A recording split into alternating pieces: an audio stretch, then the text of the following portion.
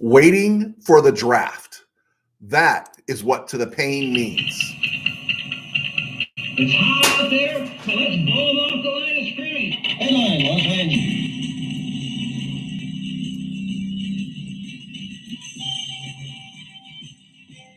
Live from the Ram Cave, I'm Joe Terosian, and this is RamView, the April 17th, 2024 edition, brought to you by Kistler Law Firm. Injured in an auto accident, need help, got questions?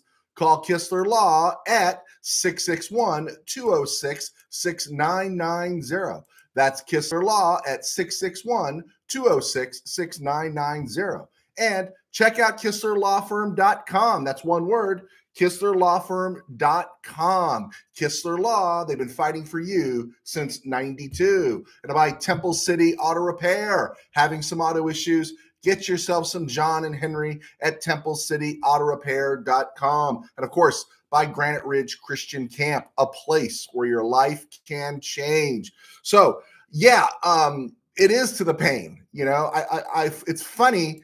You know, people think the moment right after the Super Bowl ends is a downtime, but that's not really a downtime anymore because teams are making those cuts and trimming their roster for salary cap issues.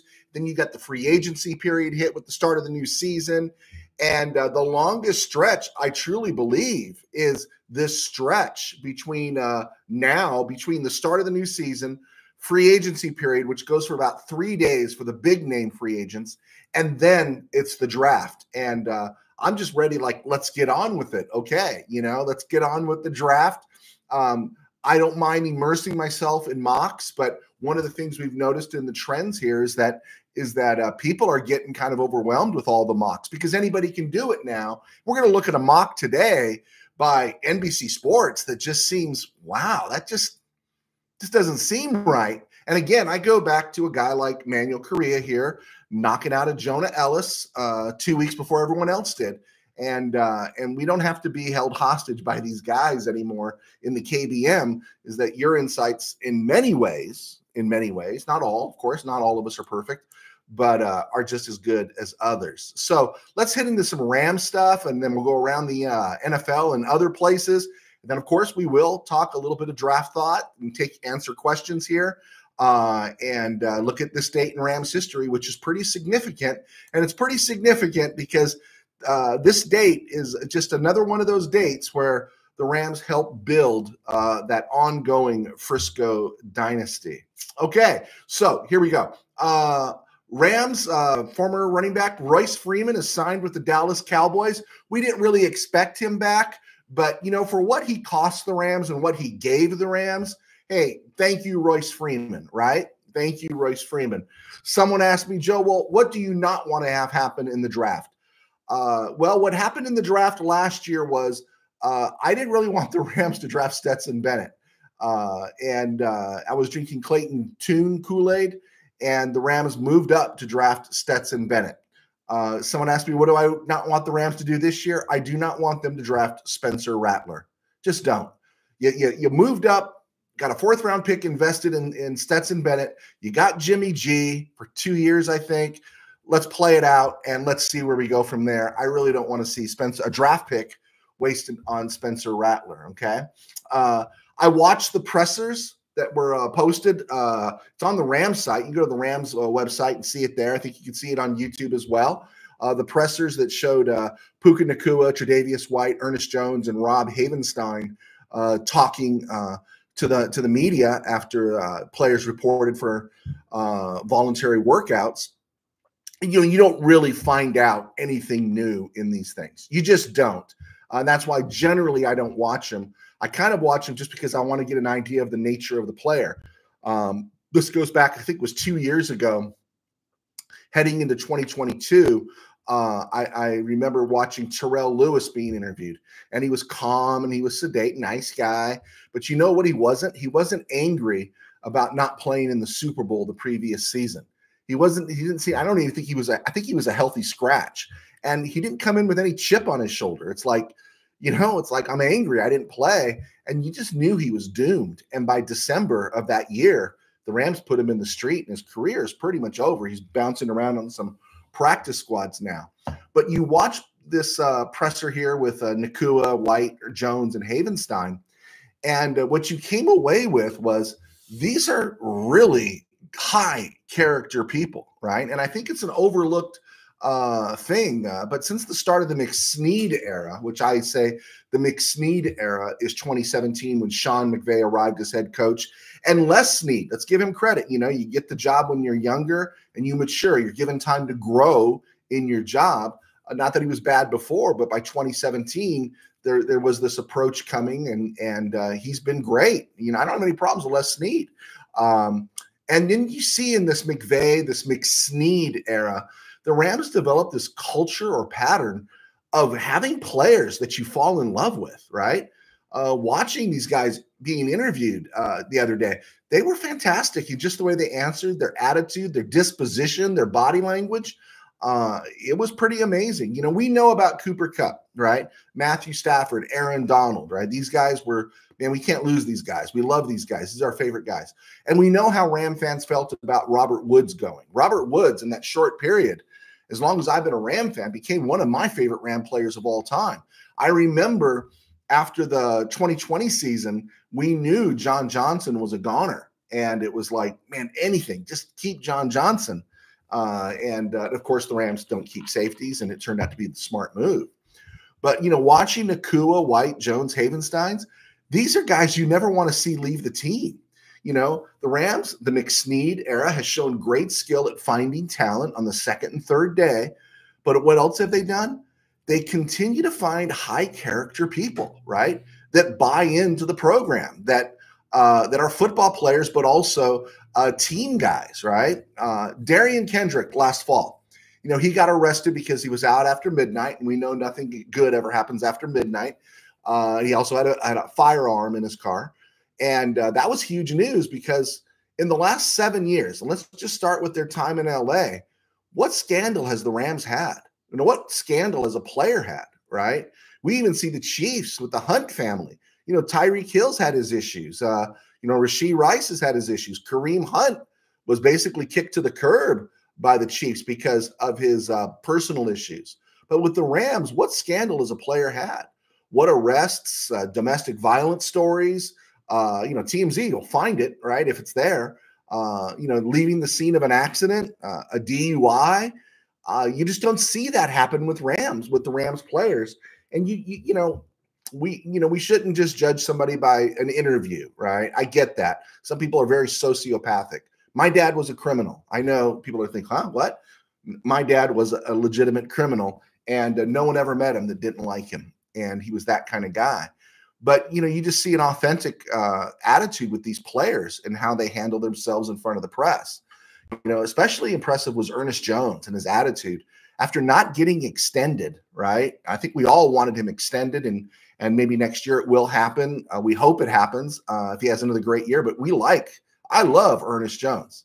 Ernest Jones is great, and how he sees this as an opportunity to prove himself again and maybe do even better for himself. Yeah, you got to love Ernest Jones, right? You do. You got to feel really good about Ernest Jones being at the center of that defense this year. Ernest Jones is in his contract year. He didn't get extended, you know, but he didn't exactly take the Brandon Ayuk approach, did he? Right. And there's a difference in your character and the players that you draft. And where I think the reason the Rams have a Super Bowl and John Lynch doesn't, right? John Lynch up in Frisco doesn't. I loved Havenstein answering a really weak question by the media asking, you know, what does the team need Steve Avila to be as its new center? Well, you know, it's like you could get real smart alecky and say they need him to be good. Okay. They need him to be good. But Havenstein basically said, he says, Steve needs to be Steve. A great answer. And then he goes on and says, Coleman, she doesn't need to be Coleman, Shelton, Brian Allen, or John Sullivan. And I thought it was great bringing up Sullivan and Allen, some guys that were there a few years ago that were starters. You know, Sullivan was the starting center on the Super Bowl 53 team in his last run in the NFL. And it just showed me an appreciation for Havenstein, knowing those who's played alongside of him, right? And also, you got to think about Havenstein. He looks good. He's going into his 10th year. And that, you know, sometimes we could think that's ancient. We got to start replacing him. But, you know, how long did Andrew Whitworth play at a more difficult position, right? How are we seeing Trent Williams age, right? Unless there's an injury here, wouldn't it be great if the Rams could score another 3 or 4 years out of Havenstein, at least through the Super Bowl window? One of the best draft picks, right? The Rams have had, second round, 57th overall out of Wisconsin in 2015. Yeah, I really do like Rob Havenstein. I just love that steadiness of Rob Havenstein. Also, you don't get with the Rams, you don't get a lot of complaining about contracts, right? And if you grew up a Rams fan, there was a holdout every year. There was always a struggle between the players and ownership. Even under Carroll Rosenblum, even under Don Klosterman, there was always struggle. And you just don't hear that too often. And I thought it was interesting when Tre'Davious White was being interviewed, how he said he learned about the Rams from Von Miller and Taylor Rapp talking well about Sean McVay. And, none of us were crying any tears when Taylor Rapp left, but Taylor Rapp and Von Miller's here, but less than half a season. And yet they're speaking glowingly of the Rams. So again, all the more reason for Ram fans to not only appreciate the nuance of this team, the moving the draft picks for quality players, all that stuff they've done, but just in appreciating there is a certain bar they expect their players to live by. And they seem to acquire those kind of players. And so you got to appreciate it. And they'll have 11 chances in about a week and a half here to improve on that. They got picks 19, 52, 83, and 99, 154, 155, 196, 209, 213, 217, and 254. Okay, around the NFL, guys, I promise if you do have questions, I will get to you. You know that. Around the NFL and other places, Aiden O'Connell, I saw that article on him. Didn't read the whole thing, but he's looking to compete for the Raiders. Aiden O'Connell was a guy the Rams had interviewed last year, and he was one of the few quarterbacks. I really didn't want them to bring him in either because I'm a Purdue guy. I've always rooted for Purdue. Purdue's the cradle of quarterbacks, right? At least it used to be. And I didn't think much of Aiden O'Connell, but I thought for a rookie with all that stuff that was happening in Las Vegas last year, I thought he handled himself well. Do I think he's a long-term answer at starter? No. But I do think this. I think the Raiders have enough talent already, when you look at Devontae Adams and everything else, that it would be a high crime and misdemeanor if they let a quarterback slip by them at number 13. I know they need secondary help. I know they need help at guard on the offensive line. But the AFC West is not going to get any easier. Sean Payton is going to straighten things out in Denver. And I'm very optimistic about Harbaugh and the Chargers going forward. And then you look at the Chiefs. The Chiefs are the Chiefs, right? They're the Duke of the NFL, right? The Chiefs are the Chiefs. They've been on TV more times than Leave It to Beaver. And it's not going to get any easier for the Raiders. And so I just think they got to take some swings at some of these quarterbacks coming through. And if you whiff, you whiff, but you got to keep going in and looking at these quarterbacks because you can lose another half decade and not do anything for your fans. And at some point, maybe patience will run out with the Vegas crowd, with the Raiders not putting a good product down on the field. Around the NFL and other places does take us in the other places, all the screaming about Caitlin Clark's contract. She's not even in the highest part of her contract. She's not even going to make $100,000 from the WNBA. And people are complaining that, the women aren't being treated fairly and Caitlin Clark's being paid too much and she hasn't done anything yet. Well, again, WNBA has been living off NBA welfare and the entitlement of complaint. The WNBA doesn't like it, separate itself and live on its own merit. And that's all you got to say about that. With that said, we wish Caitlin Clark the best. Okay. We wish her the best. Also, all that other stuff that came out, they were talking about the Aaron Rodgers interview where, he's on a podcast and he's talking about the vax and everything and stuff. And they say, oh, sure. I saw on social media trending, Rodgers gets away with saying that, but Colin Kaepernick gets blackballed. And I'll tell you the difference. Here's the difference. Rodgers didn't do it in uniform while at work, right? He didn't pause on a Sunday and grab a microphone and start doing that stuff, right? He did it on his own time. And, where Colin Kaepernick went to his place of employment and did it there, and upset and insulted an entire fan base in the process. And let's just look at it this way. Colin Kaepernick couldn't carry Aaron Rodgers' jockstrap as a quarterback. He just couldn't. He's not that good. He lost his job to Blaine Gabbert, right? And and stuff. And so that's the difference, right? If Colin Kaepernick had started his activism not in uniform, going behind a microphone, going on podcasts, going on interviews, doing all, it never would have been an issue, but he became an issue, and he wasn't good enough to overcome his issues. All right. Also around the NFL and other places, I actually listened to an episode of Colin Cowherd and the Herd, and he was slamming on Tim Tebow again. Tebow hasn't thrown a pass in the NFL for 10 years, but it shows a real weakness in Colin Cowherd's game, right? It shows I remember listening to Cowherd, and this is why I stopped listening to Cowherd, was every week the Broncos were winning, right? They started 1-4, benched Kyle Orton, a Purdue quarterback, NFL quarterback, and went to Tim Tebow and accommodated Tebow, and the Broncos went on a run. A team that had no business going on a run went on a run.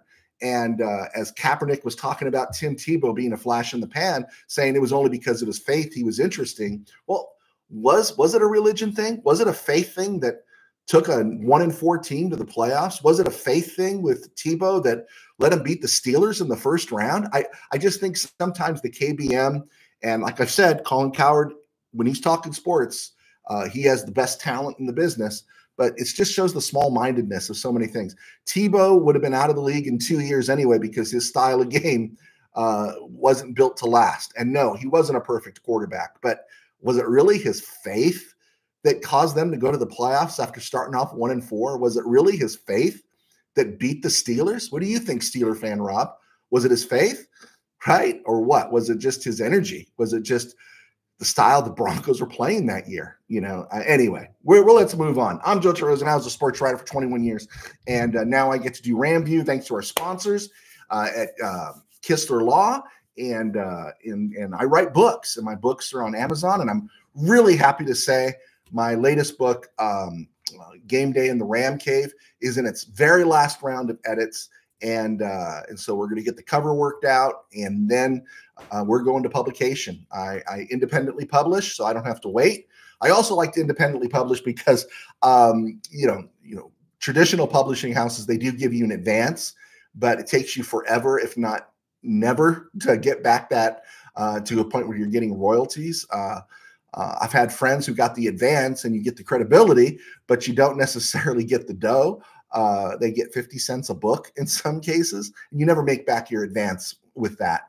And I make back more by doing it independently. And so I'm really excited about getting that out, hopefully within the month.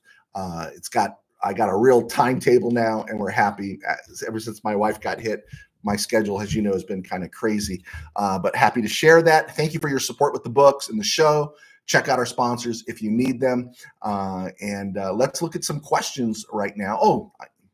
The writing and the RamView here support me in my day job. I pastor a small church in Burbank Faith Nazarene. And you can find us right here on YouTube at Burbank Faith Virtual, burbankfaithvirtual.com. And Burbank Faith Virtual across social media. If you have any questions about that, please let me know, and we will go from there. Okay, let's go. We got Tim Burns, USA expat, and Bill in the house. All right. Okay, Tim Burns, Rams traveling to meet Chop is a good sign. You know what? I'm going to get into that a little bit. It's stuff starting to leak out a lot more. It was really quiet on the Rams front, Mr. Burns, in terms of who they were interviewing. Rams are really good about keeping those things down on the down low. And so they're flying to see Chop Robinson.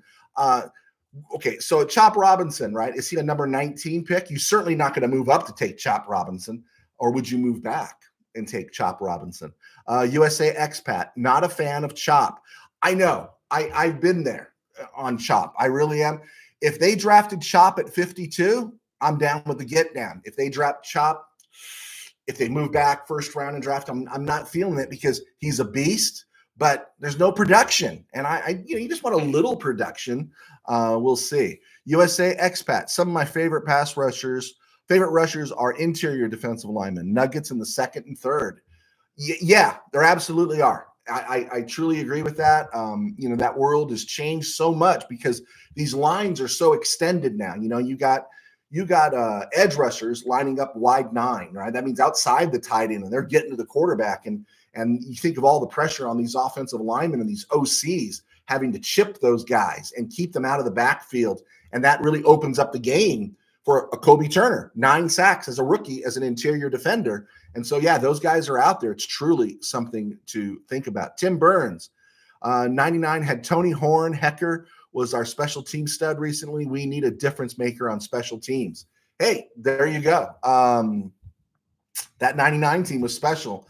We liked Tony Horn too. We used to talk about him all the time at the mid. We liked Tony Horn, man. We liked him. He was really fast.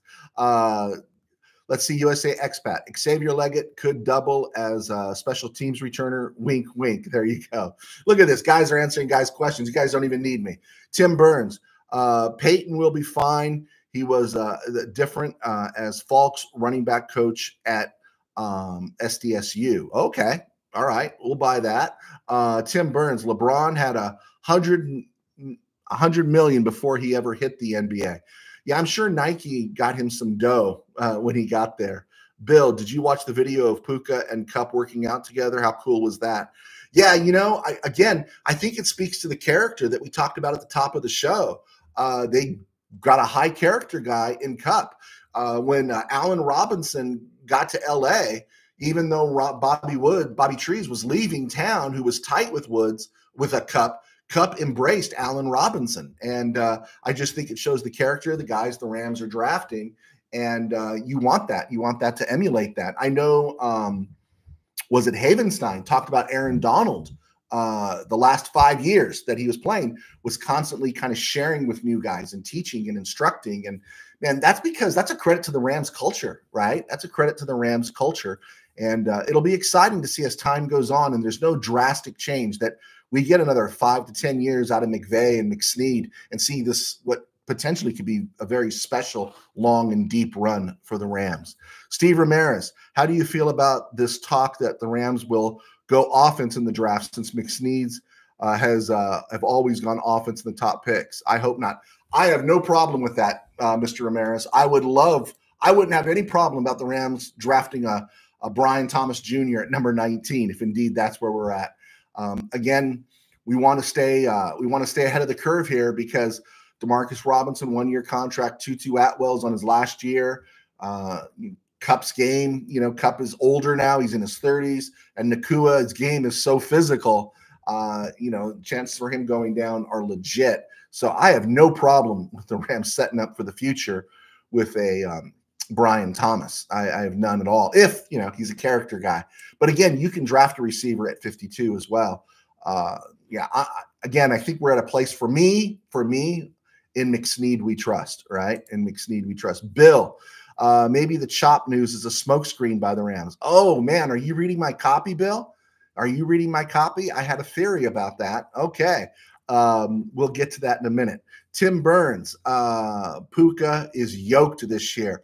He looks different, doesn't he? He really does. You can tell he's probably had a conversation on how I can avoid the sophomore jinx or the sophomore slump. But yeah, he did look good. Brian B pulled back his question. Okay, Brian B, throw me another one. Manuel Carrillo, what's up, man? How you doing? Thanks for clicking on. And if you guys have any more questions, throw them my way, and we'll go from there. But still, now back half, we are going to talk a little more draft. Rams update here. Let me ask you this. Who would you trade up for? Steve Ramirez, Tim Burns, USA expat, Bill, Manuel. Who would you trade up for? You know, is Byron Murphy, which is trending on a lot of mock boards, going to the Rams, or even a Johnny Newton, although Johnny Newton's not jumping up to the 15th or 14th spot. Is Byron Murphy good enough to move up 5 slots for, or 4 slots, from 19 to 14 or 19 to 13? Is he good enough to move up that far? Of course, the Raiders at 13, they're not going to draft a DT, but I don't think they would. But is he good enough to move up for? You know, is there a cornerback good enough to move up for, considering how the Rams room is right now and how it looks set? You know, and there are so many offensive tackles in this draft. Doesn't it seem like you have to be so sure before you jump up and take a look at a Joe Alt or a Talisi Fuaga from Oregon State? Troy Fontenot seems to be dropping back. Olam Fashanu seems to be dropping back. And so do you really need to move up for one? Tight end? No. Quarterback? I think the Jimmy G signing, I just don't see the Rams. I see if a quarterback falls to them, maybe making a move. But I don't see them trading up for a quarterback. Now, here's the one that's interesting. A lot of receiver talent, but would you move up 5 slots for Rome Odunze? You know, if he's still around, that would be really interesting to see Rome Odunze outside of the top 10. Malik Neighbors outside of the top 10. Marvin Harrison outside of the top 10. I don't know if anyone envisions that. But would you move up a couple of slots for a Brian Thomas? You know, that one would be pretty interesting. Moving up 1 or 2 slots there, it seems reasonable, but interesting. But here's the one that a couple of you guys hit on here. At edge, Dallas Turner and Jared Verse. That's something to think about, right? And so I started thinking when I saw this visit with Chop Robinson, if it's not a smokescreen, I was thinking maybe it's a contingency. Maybe it's just a contingency that if the Rams see some latitude there, and weird mocks have, you know, JJ McCarthy in the top 4 and Marvin Harrison dropping back and Jaden Daniels dropping into the you know, number 12 or 13 slot, and some of them don't even have JJ McCarthy. The mock drafts are all over the place right now, and every time there's some weird mock draft, Dallas Turner, Jared Verse kind of drop back, and so I'm thinking that if Jared Verse or Dallas Turner, Turner's the more talented. You know, they're both extremely talented. Turner's the more talented. Verse is the higher motor. They're both 6'4". Turner runs about 242. Verse runs about 260. You know, but if one of them's there at 12 or 13, could you see the Rams making a big move and doing that one? And that's the one that's interesting. And if they can't get it done, is Chop Robinson a guy that they're thinking, hey, if we move back, then we can hit Chop Robinson, that he feels like a contingency. And I don't mean to upset Steve Ramirez, because I don't like to upset my viewers. I like people clicking on. I need my hits. It's like a narcotic. But I'll dance with Latu out of UCLA. I'll dance with him. But again, I can't get past, given his injury history, which was a neck thing that technically he was forced to retire when he was at Washington, that everyone is okay with that. No one's really talking about that. But all you hear are this reluctance from experts, given Michael Penix's history. And Latu's history seems just as severe, right? And so I am a little questioning about that. But, you know, is Chop Robinson a smokescreen? I don't know. But maybe a contingency, because I could feel that, like, what's really worth trading up for? And you know, the Rams went to war with Alaric Jackson last year, and it wasn't Alaric Jackson's fault they lost in that playoff game, right? If the Rams had had a kicker, the Rams could have been possibly playing in the NFC title game. You know, yeah, I want offensive linemen every draft, draft them in the first 100 every draft, but I don't know if there's an offensive lineman that they want to give a ton of draft capital for to move all the way up in the draft, right? You got no room to restructure. So I don't get that. But an edge that's a big time edge that there's some expectation from, a Dallas Turner or a Jared Verse. Yeah, I can see that. I can see that easily happening. Chop Robinson, of course, the Rams are flying out to interview him. They interviewed TCU safety Mark Perry. He's projected late 6th, 7th, all the way across the board, but he is versatile. He has played slot. He's played deep safety. He's done a lot of different things. And the Rams do have a penchant. They do like TCU guys, right? The Rams have a thing for TCU. And so that would be worth keeping an eye on, is Mark Perry. And then Jace McClellan, the Alabama running back, 6 foot 212, right? He was originally a 4th round projection. Rams have interviewed him, and lately he's been falling to the 7th round. But I wouldn't argue with that. I wouldn't argue with that at all. Okay, so here's the mock draft that I saw today from Connor Rogers, I believe it is. I don't know who he is. He just works for NBC Sports. And this was his mock draft, and I thought it just seemed really interesting. First pick, Caleb Williams. Okay, we're all done there. Second pick, he has the Commanders going with Drake May, which is trending against Jaden Daniels. But wait till you see what he does with Jaden Daniels. He has New England bypassing Daniels and a quarterback at number 3 and taking Marvin Harrison Jr. And then he has the Cardinals taking Malik Neighbors at wide receiver. He has the Chargers taking Joe Alt, the Giants taking Brock Bowers, And then first time I've seen in almost a month, Olu Fashanu back in the top 10. He has the Titans taking Fashanu, the Penn State guy, at number 7. Excuse me, a little verklempt there. Okay. At number 8, he has the Falcons taking Jared Verse. And yeah, that's one to think about if you're a Ram fan. And instead of Dallas Turner had been locked in at number 8 for a lot of mock drafts. Number 9, Rome Odunze to the Bears, Fontenot to the Jets, Michael Penix to the Vikings at number 11. Michael Penix, he projects, before Jaden Daniels or Bo Nix, and have him going to the Vikings at number 11. Jaden Daniels then going to the Broncos at 12. Talisi Fuaga going to the Raiders at number 13. Number 14, Amarius Mims, the guy who only started 8 games in Georgia. And I'm not sure. He didn't play left tackle. And I don't think Warren McClendon played left tackle when he was at Georgia. He's the guy with the Rams. The Rams drafted. So did Warren McClendon keep Amarius Mims on the bench at Georgia? I don't think Warren McClendon was a left tackle at Georgia. Let me know. Tell me if you know that. I go back and look it up. Cooper DeJean going to the Colts at 15. J.C. Latham going to the Seahawks. Quinyon Mitchell going to Jacksonville. Jerzon Newton going to Cincy. And then this guy has Dallas Turner. I've never seen Dallas Turner this far down. Alabama edge, 19, going to the Rams. Steelers taking Brian Thomas at 20. Graham Barton jumping ahead of Jackson Powers Johnson, the Duke O-lineman who's kind of versatile, more interior, but they say he could flash out to tackle, going to the Dolphins at 21. Nate Wiggins at 22. Byron Murphy dropping to 23 for the Vikings, going well after Jerzon Newton.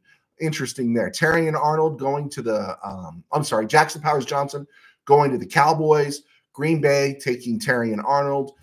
Tampa Bay taking Latu.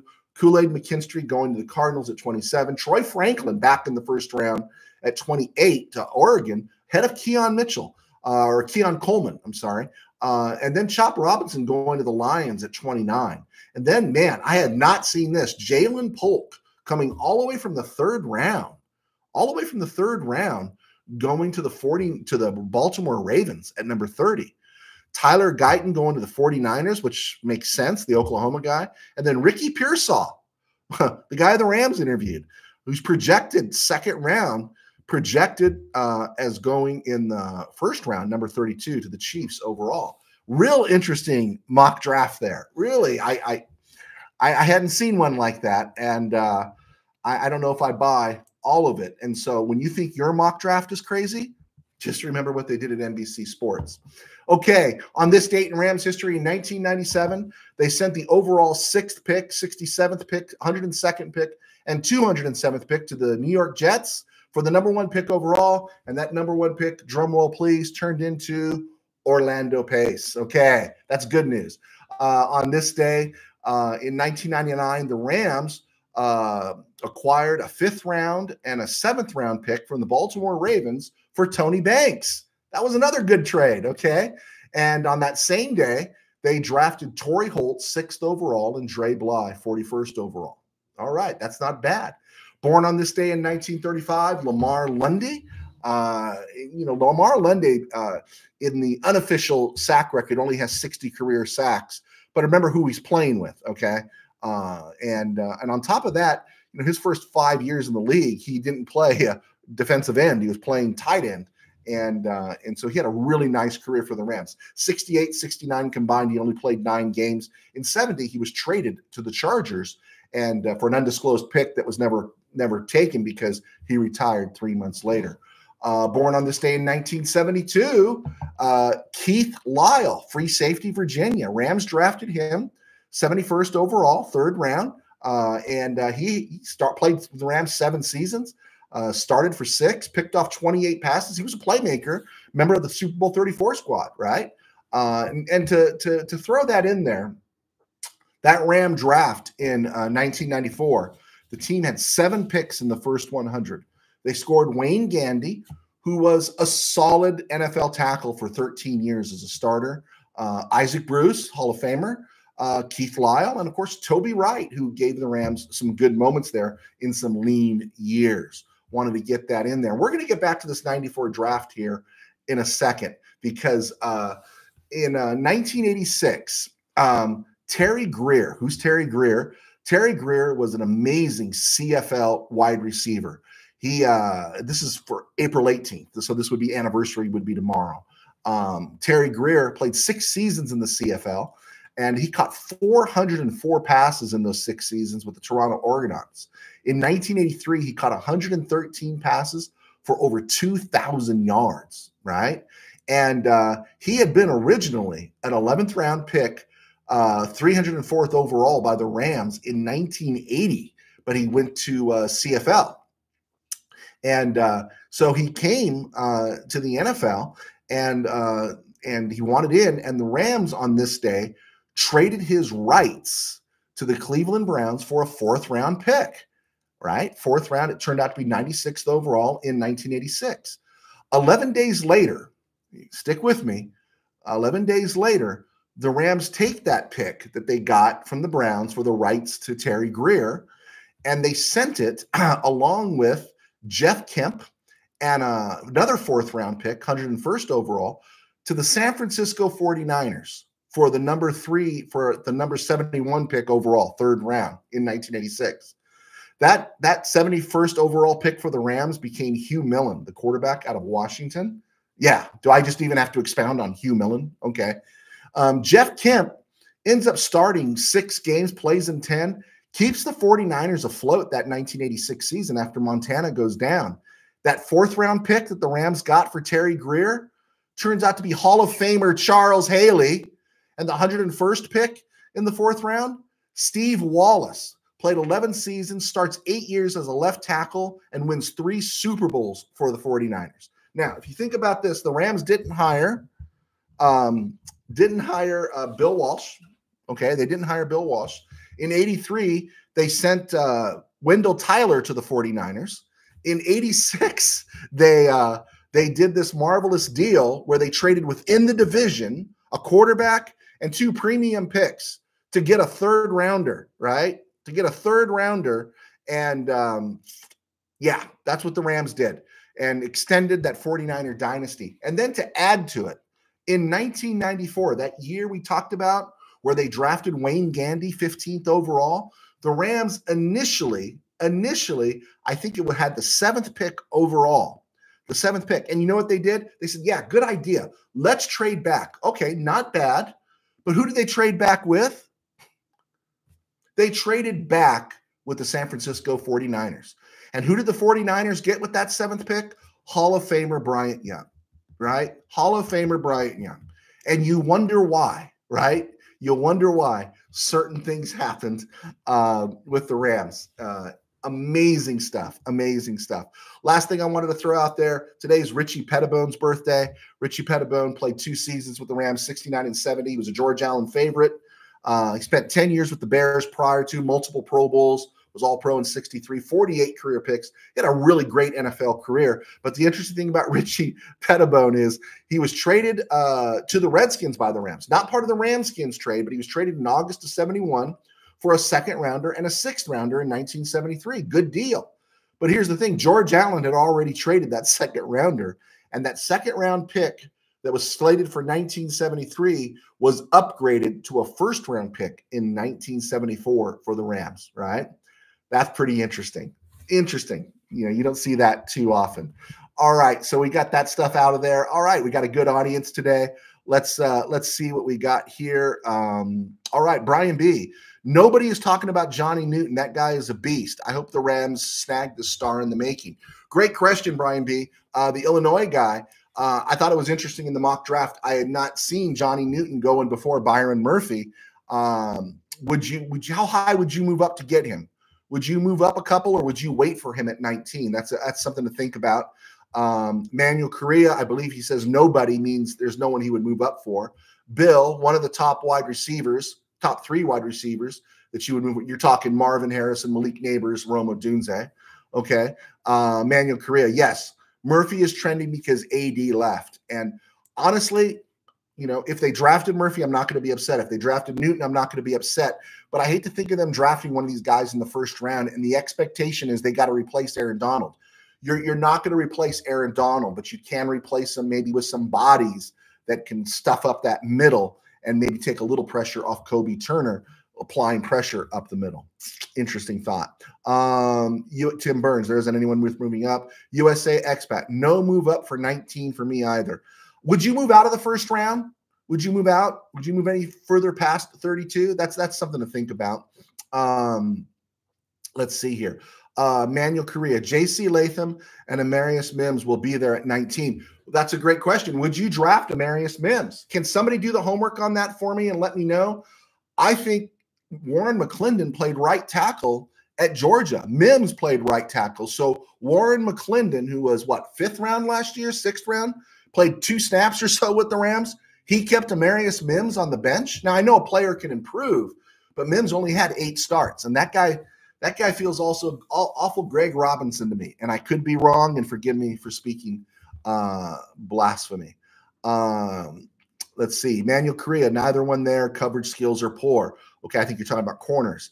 Steve Ramirez, it depends on the cost. If Odunze gets past 10, I would move up. Ooh.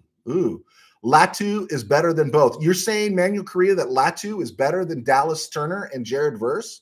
All right, that's a big statement there. Manuel Correa, they're moving back. The Rams are moving back. Okay, Manuel Correa, Verse and Turner, coverage skills are like heck. Really? Do you think they're that bad? I just don't think anything could be any worse than Hoyt. Hoyt.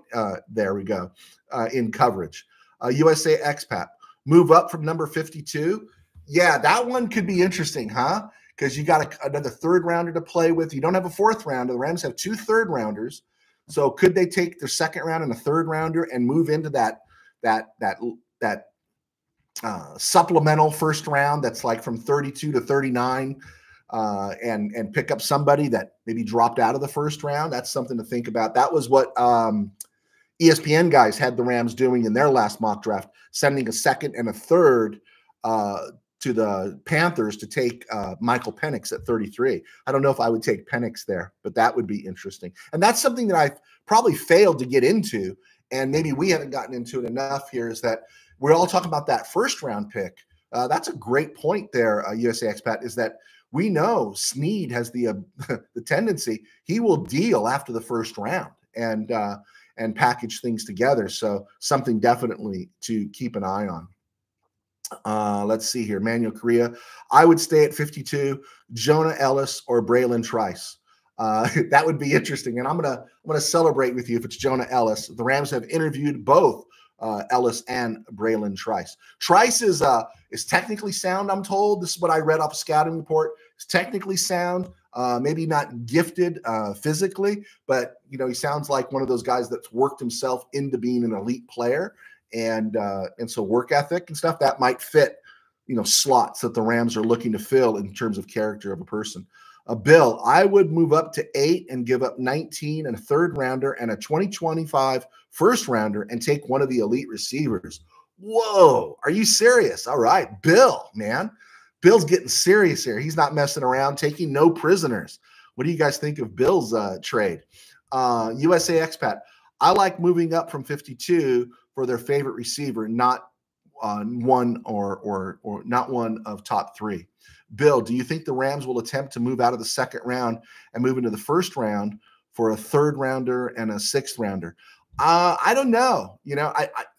I could see moving up into the 30s, but the draft is so deep, right? The draft is so deep that I don't know if I have to go that high. What's the standard? And I know this draft is deeper, but what do they usually say? What do the experts say? After number 15, it's kind of like fluid between 16 and 50, that any of these guys could have been 1st rounders or 2nd rounders, but for players that really are game changers, generally they're the first 15 taken. I don't know if that applies this year.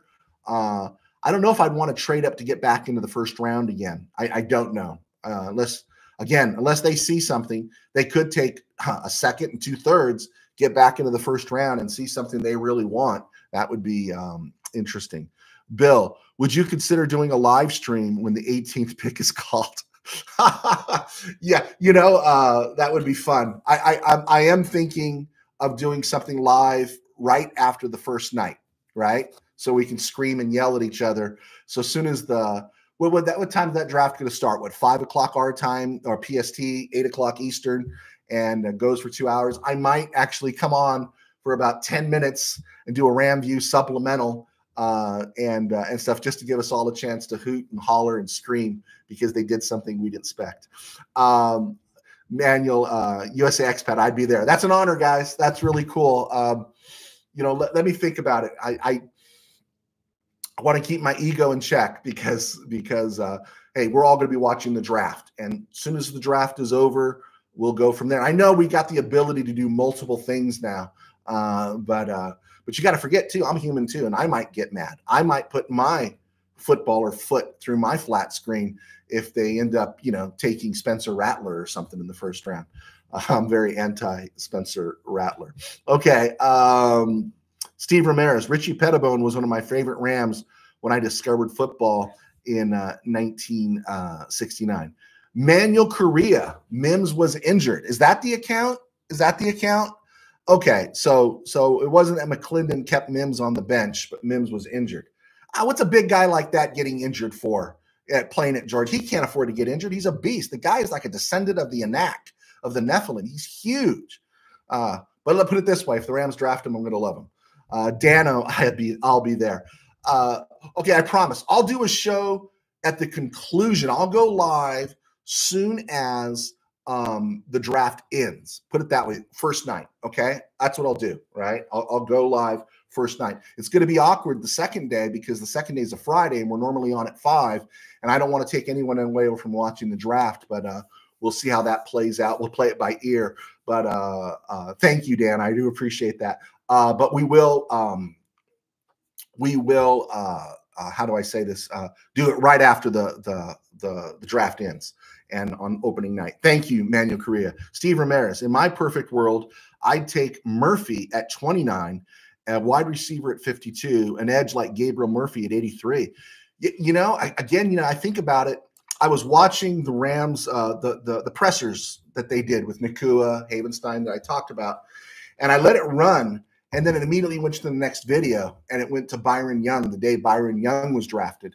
And you just saw the emotion on his face, and you forget where they drafted Byron Young, right? 3rd round, what was it, 77th overall, 78th overall? And yeah, Gabriel Murphy at 83. Why couldn't that work, right? Why couldn't that work? And maybe, I think we're worried a little bit about Kobe Turner, that, the effect of not having Aaron Donald there next to him, and will he take a dip? But I want to see, is it possible that we've just started to see what Byron Murphy has? And he gave us a great year. He had a better rookie year than Anderson at Houston. That was a butt kissing they did. He had a much better year than that. Okay. So I thought you were going to trade back, Steve. Okay, Steve Ramirez means I would take Murphy at 19. All right. Brennan Jackson, that's the Washington guy, Washington State guy. Brennan Jackson is better than Murphy from UCLA. You look at the highlights, right, of all these guys, and I've seen a lot of these highlights, and you look at it and go, oh, I like that guy, I like that guy, I like that guy, and you just never know how it's going to turn out. I have not seen Manuel Correa anything on Austin Booker. Okay, guys, I got 48 minutes in. I'm going to go to about 50 here. Don't want to go too far past 50 minutes. Something I wanted to pop out here. April 17th, 2000. Rams signed Dane Looker as an undrafted free agent. He gave the Rams some clicks. And that's the thing that I wanted to bring up too, is that, the draft ends on Saturday, and that's when the scramble begins on who's going to sign those undrafted free agents, right? And the Rams have had some big hits. Well, relatively speaking, big hits with undrafted free agents. Alaric Jackson's an undrafted free agent. Coleman Shelton was an undrafted free agent, right? These guys all bounced around. Also, let's look at April 18th and one more time. Another thing I wanted to mention, in 1998, on April 18th, the Rams had the 6th overall pick, and they drafted Grant Windstrom at number 37. At number 65, they had the 67th pick. They sent that and a 195 pick to the Jets to draft at 65, and they took Leonard Little. How do you guys feel about Leonard Little, right? We know what his story is. He stayed clean after, and he's done some good work since, but do we move past, have people move past what he did in that 1999 year where it cost him his Super Bowl appearance and took the life of another individual? I'm always curious what people think about Leonard Little. He's an interesting story. On April 18th, 2003, the Rams drafted Eric Crouch out of Nebraska. They spent a third round, 95th overall pick for him, and I just didn't get it. They tried to convert him to receiver, didn't work out. They put him in the street. And then on this day in 2022, the Rams waived Kareem Orr. We should all say thank you to Kareem Orr because he was the one that stepped in that game after the Rams had that 3-game losing streak in 2021, and they decided all the Ram players had COVID, right? And the Rams brought Kareem Orr up from the practice squad, and he gave him that game. And it wasn't great, but he gave him that game, and he didn't do anything that cost us to lose that game. And then, of course, they put him in the street after the season was over, but kind of like Dante Dion. There's just these guys, they come in, do their thing, and you just appreciate them. I'll always remember Kareem Orr more fondly than I remember, like, Eddie Brown. Anyway, let's throw it out there. Okay, Manuel Correa. I watch football all day, Saturday, all Division 1, 2, 3 also. Okay. I kind of watch the big games. A couple of the teams I like. I usually watch a Purdue game or Washington State because I'm a big fan. But yeah, my wife likes to see me on Saturday because on Sunday I'm pretty busy. Well, not only with football, but my day job. So, all right, guys, I think we did good. We're at the 51-minute mark. I can't tell you how much I appreciate you being here. Please be sure to hit the like button, subscribe button, share with your friends, and I will mark it in my calendar Thursday night, right when the draft ends. We'll go live. I'll probably go live on another part of the set and of the Ram Cave. I won't be here, and we'll do a 15-minute show, 10-minute show, and we'll all complain about what happened, and we'll share the shockers that take place. Okay, Manuel Correa, I'm lucky. My wife likes football. My wife likes that for the last 20 plus years, I got paid to talk or write about football. That's what my wife likes. I have 3 daughters and a wife, and I've yet to have any of them ever watch a game with me. So I am out on my own. All right, guys, I'd love to stay and talk all day. Ooh, 49er fan in the home. Watch out. I'd love to stay and talk all day, but I got to respect your time. God bless. Take care. We will see you on Friday. And yeah, go Rams.